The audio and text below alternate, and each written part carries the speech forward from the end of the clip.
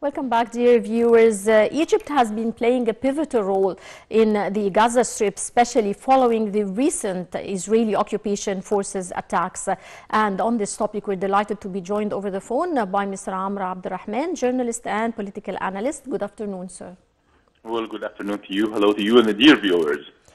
Sir, Minister of Foreign Affairs Sameh Shoukry will embark on an official visit to Ankara this weekend for talks with his Turkish counterpart on the situation in Gaza. How does Egypt and Turkey envision their respective roles in facilitating the potential and permanent ceasefire?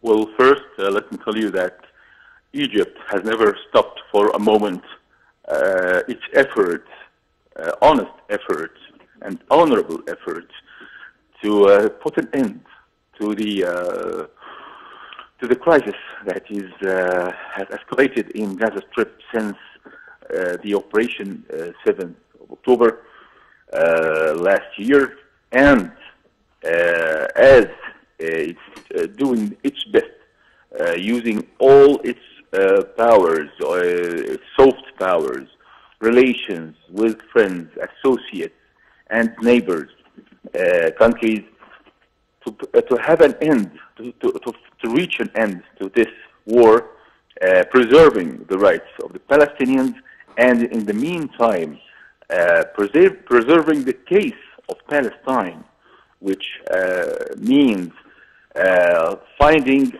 and establishing a new Palestinian state.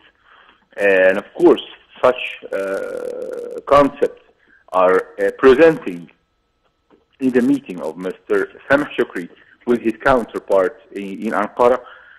And of course, we had a change, positive change in our relations with Turkey within the last year, reaching some sort of understanding, common understandings, based on our mutual interests and peaceful understandings and economical cooperation. Of course, Turkey is a main player in the region.